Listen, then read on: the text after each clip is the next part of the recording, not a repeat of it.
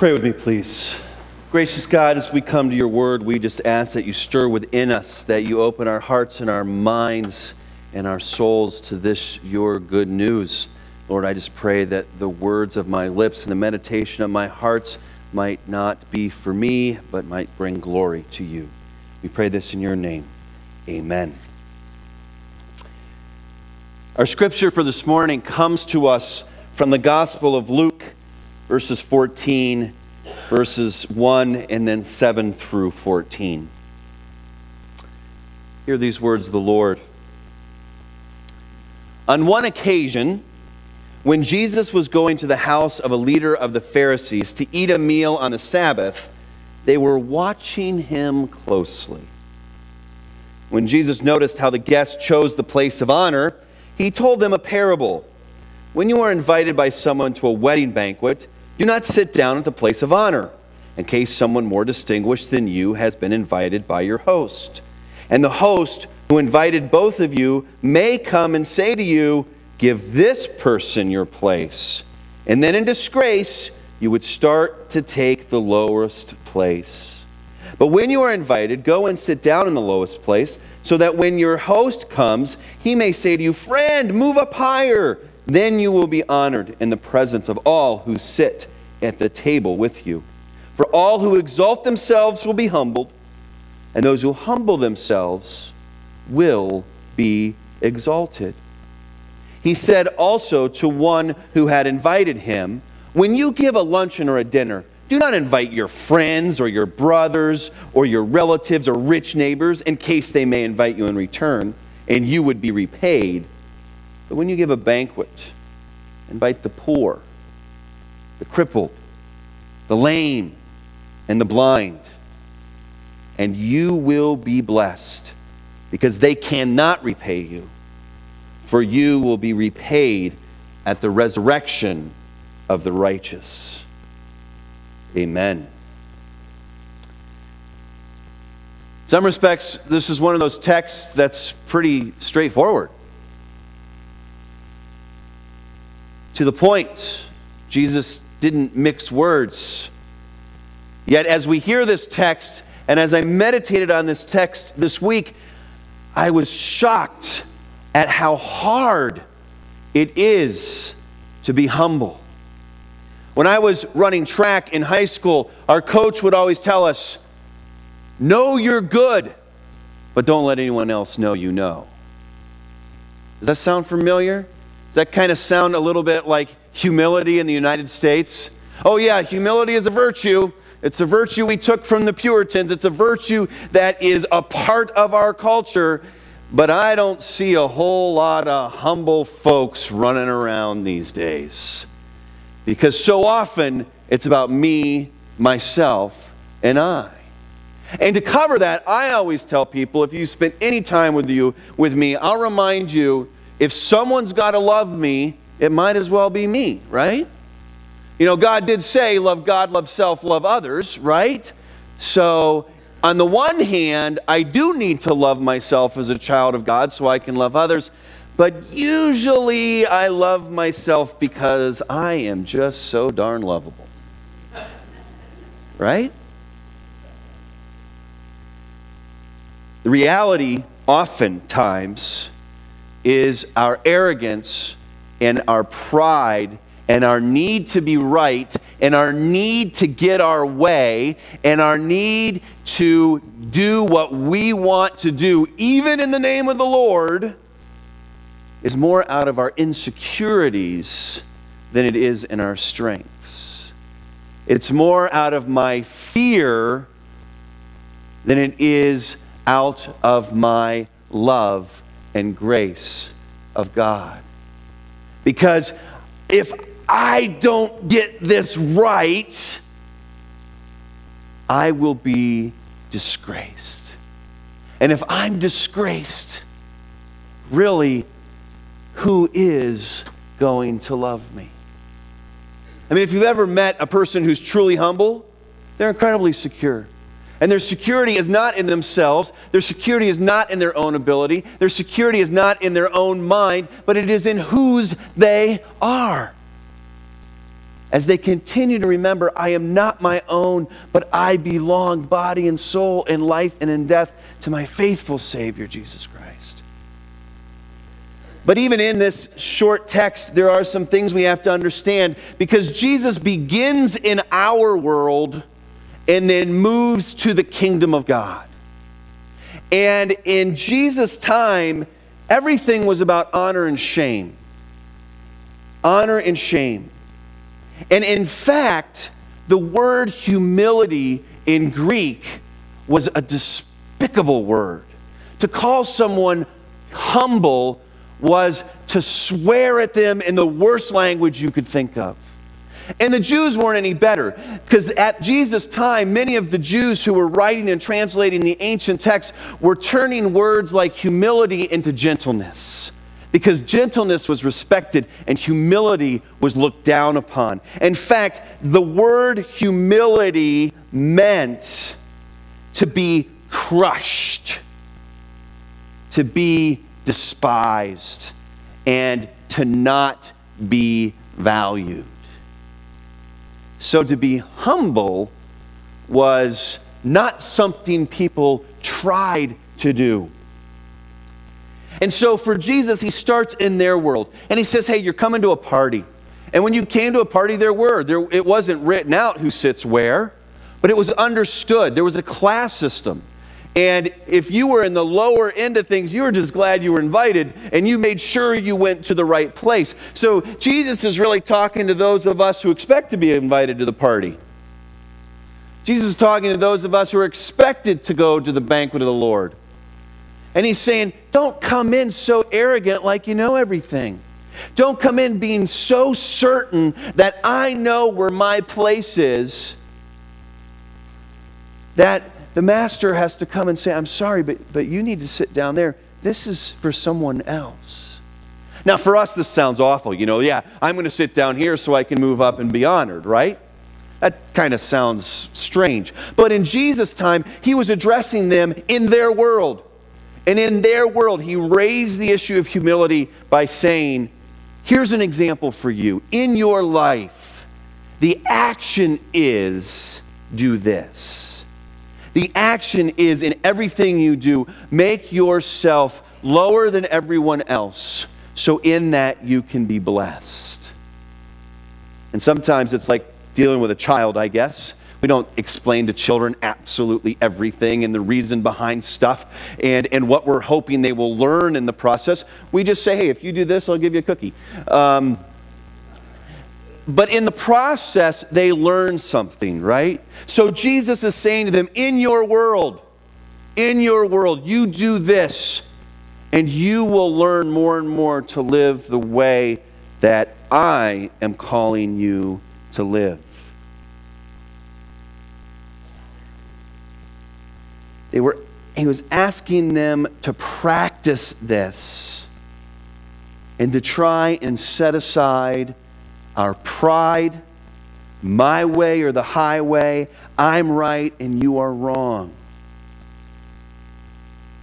When it comes to something like our faith, those places where we really want to get down and dirty and we know we're right and everyone else is wrong, are sometimes the very place where we need to slide down the table just because Jesus told us to.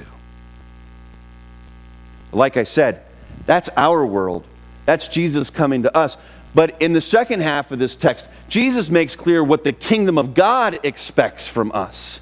Because he goes to the leader of this banquet, who was a Pharisee.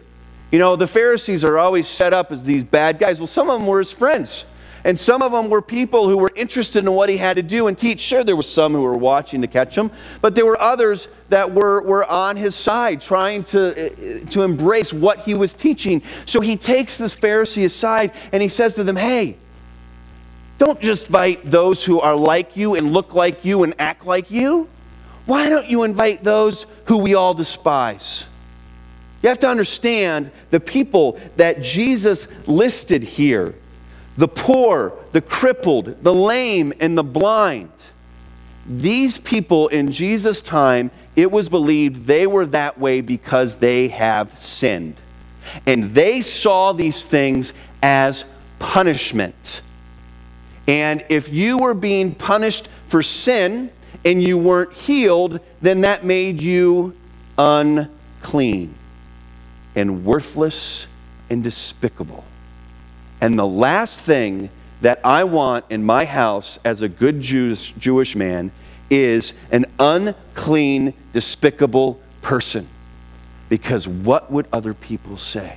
In fact, if my neighbor saw me invite these people into my house, that neighbor, not only might he not invite me to his house, he might not even associate with me because I've associated with them, and now I am unclean. I mean, do you understand the radicalness of what Jesus is saying here? Jesus is saying, hey, in your world, just try to be humble, just try to do what's right. But if you want to be in the kingdom, I'm asking you to go to the extreme. I am asking you to sit yourself and surround yourself with the least of these. These weren't the least of these in God's eyes. When Jesus refers to the lame and the cripple and the poor as the least of these, that's not in God's eyes, because in God's kingdom, everything's flipped upside down, right? The powerful are on the bottom, the weak are on the top. So in God's eyes, these are the ones who will be sitting up there. So when I get kicked out of my seat, they're going to put some poor, homeless person who's been striving all of his life in my seat. But for the least of these, that is who we must turn. I just got back from a week in Mexico. This was quite a week. We took 5 adults with disabilities to Mexico to work with an orphanage of people with severe disabilities. And Kathy and Hillary Holbrook were with us. So on Tuesday, our entire trip got turned upside down as a phone call came and we sent them to Michigan. But on Sunday, we got up early and we went down to Mexico, into Mexico, and we went to church, and there was a pastor there, and it was a Pentecostal church, and he was preaching, and he was going on and on and on, and then he started to talk to me, which always makes me uncomfortable, because I know it's not me, it's not him, it's the Lord. And he pulls out this stick, and he holds this stick up from a previous sermon, and he says, this stick is a stick of your sins, and that's what we compare ourselves to. This stick of I'm this sinner, this sinner, this sinner. And as we move forward, we keep comparing ourselves to the stick. Well, I'm a man of grace, and I'm not a man of guilt. I haven't felt guilt in a long time. I've made mistakes, corrected those mistakes, but I don't live by guilt. I live by grace. So I'm going, well, what does this have to do to me? Until all of a sudden I realized what he was holding over here were all of my successes.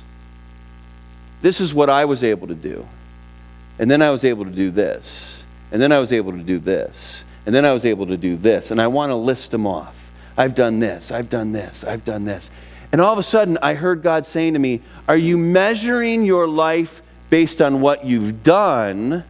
Or are you willing to trust me for something even greater?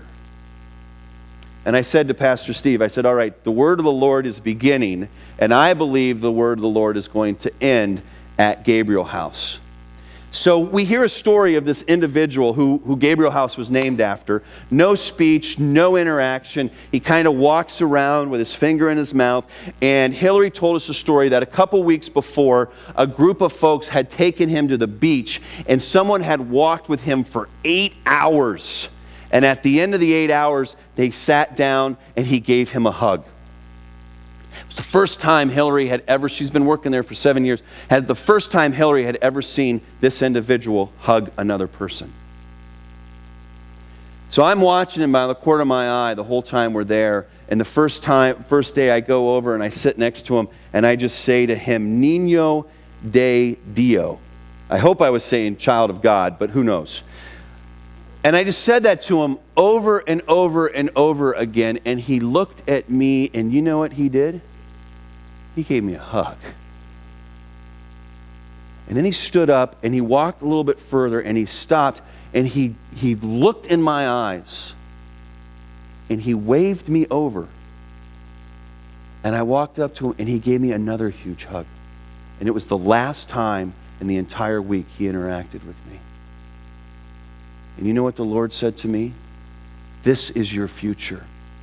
You are called to the least of these, because they are the most important in my kingdom.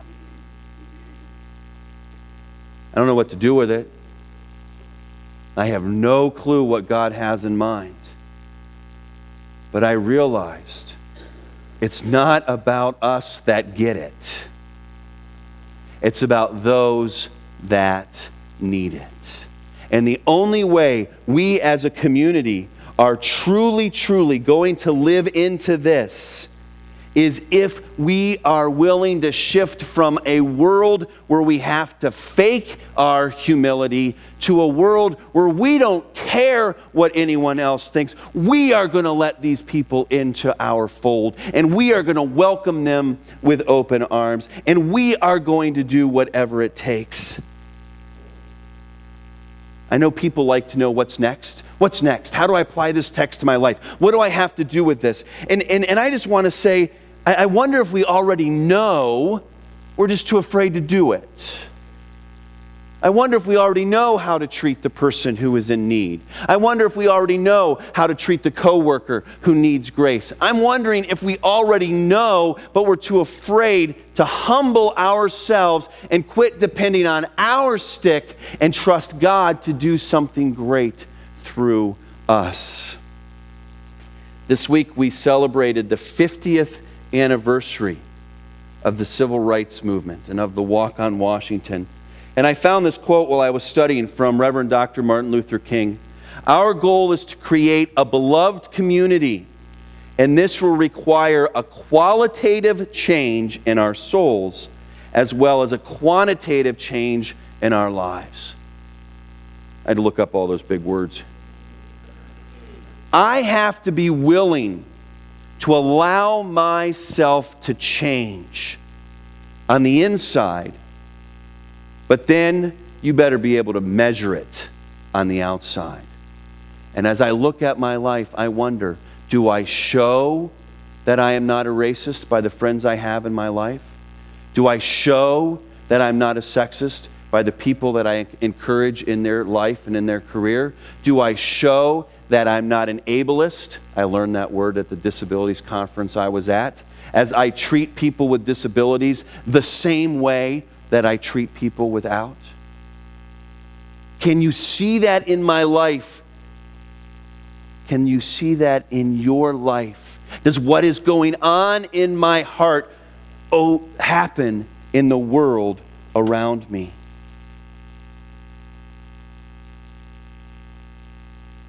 We're getting ready to eat at the banquet table that the Lord has set for us.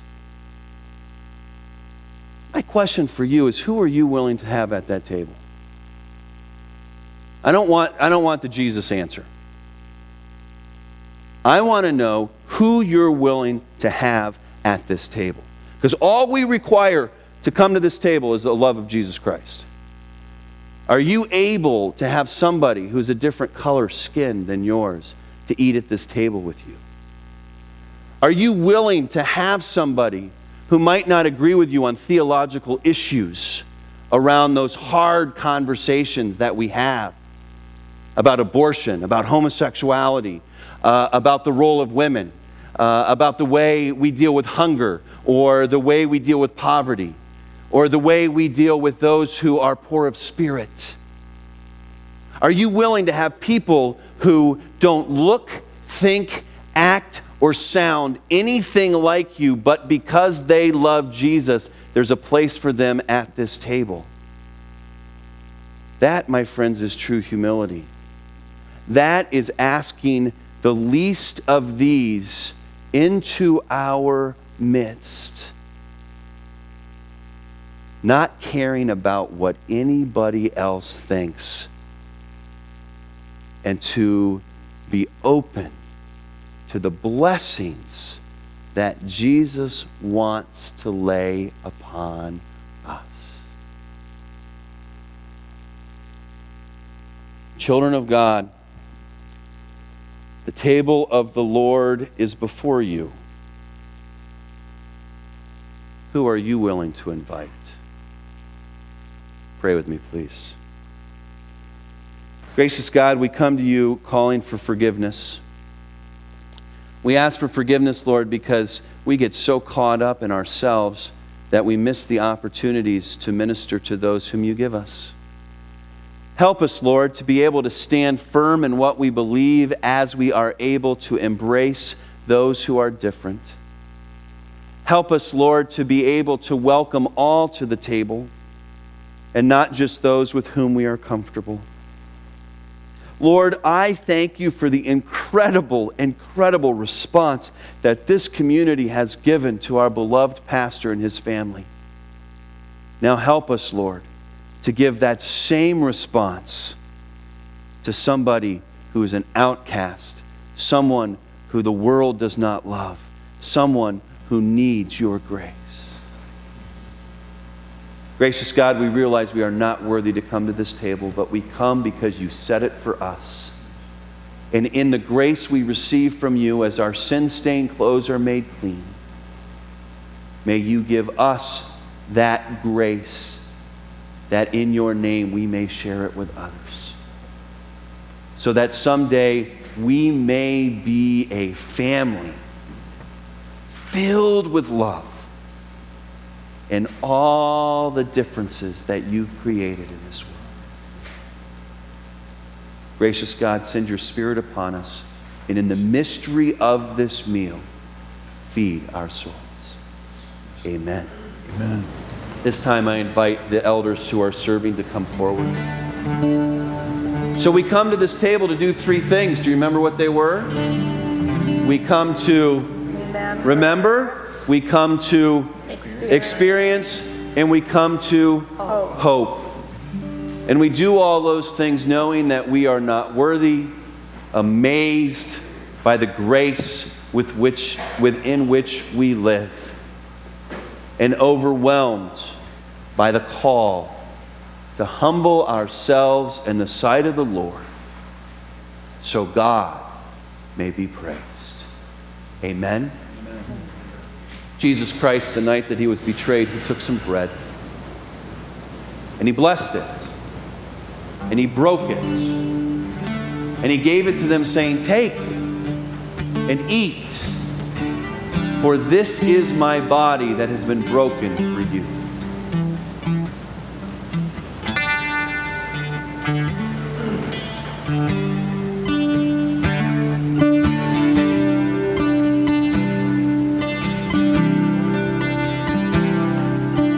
Seems like all I could see was the struggle.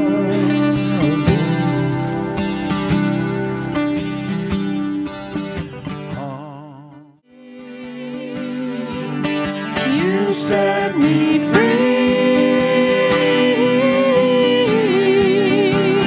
so I'll shake off these heavy chains, wipe away every stain, 'cause I'm not who I used to be. Oh God, I'm not who I used to be. Jesus, I'm not who I used to be. I am redeemed.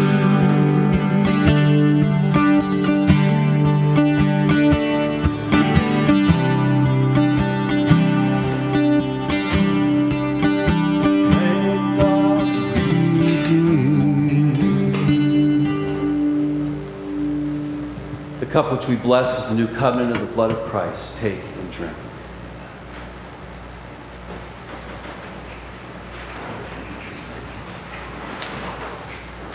Gracious God, we come to this table.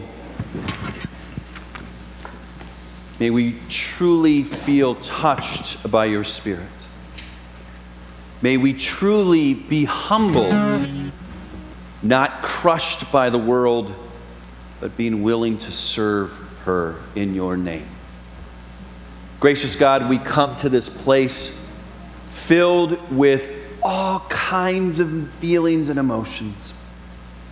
We cry out in pain for those we love. And we sing and rejoice in celebration for the blessings that we receive. And we live in that strange place where those two things collide. But we come, Lord, to the only place we know, to your feet. Humble us and bless us in the name of your glorious Son, who taught us to pray. Our Father, who art in heaven, hallowed be thy name. Thy kingdom come, thy will be done, on earth as it is in heaven. Give us this day our daily bread, and forgive us our debts, as we forgive our debtors. And lead us not into temptation, but deliver us from evil. For thine is the kingdom, and the power, and the glory forever. Amen. Is our God a God that keeps promises? And his promise is, I will never leave you or forsake you. And there is nothing you can do, even if you sit in the wrong seat, that will separate me from your love. That is our good news. Let's stand and sing a praise together.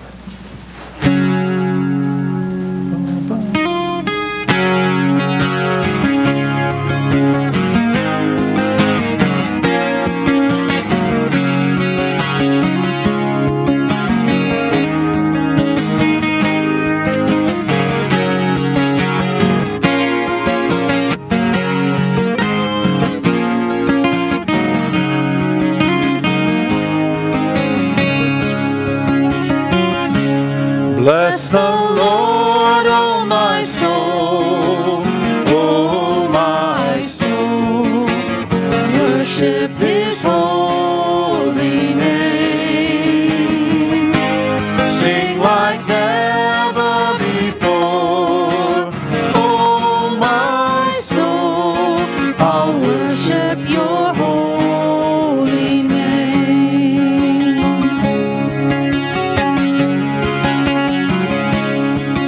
The sun comes up, it's a new day dawning.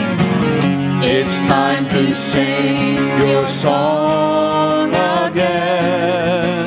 Whatever may pass and whatever lies before me, let me be singing when the evening comes. Bless the Lord. Bless the Lord, oh my soul, oh my soul.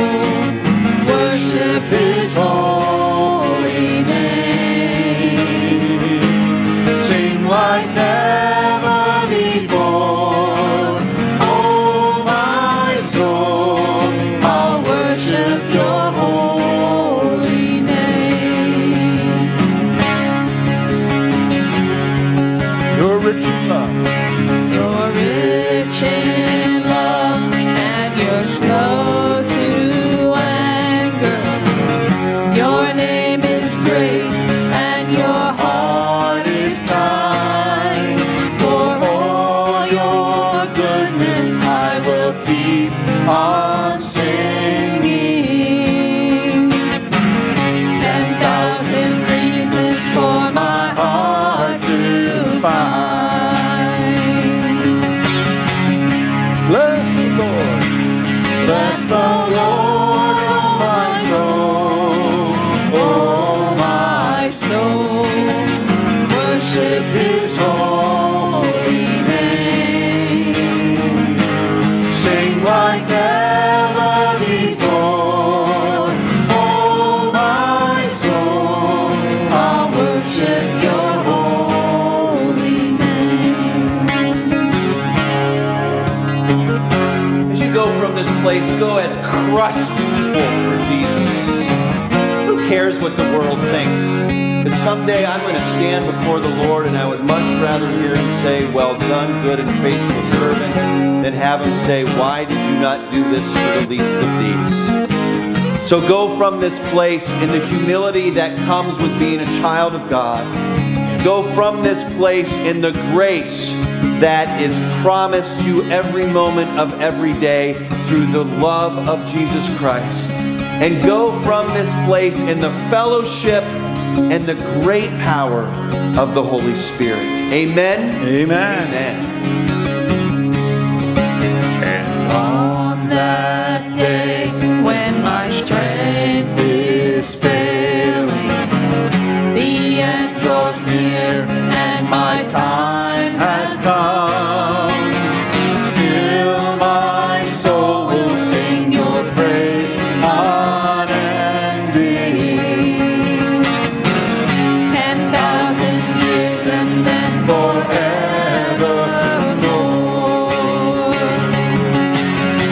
Bless the Lord. Bless the Lord, oh my soul, oh my soul. Worship his holy name. Sing like never before, oh my soul. I'll worship your holy name. I'll worship your holy name. Lord, I'll worship your holy name.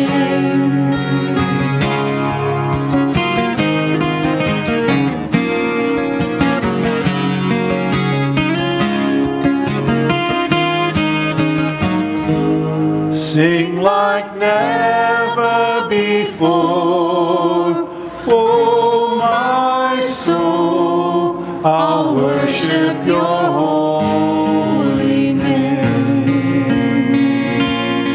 I'll worship your holy name. Lord, I'll worship your holy name.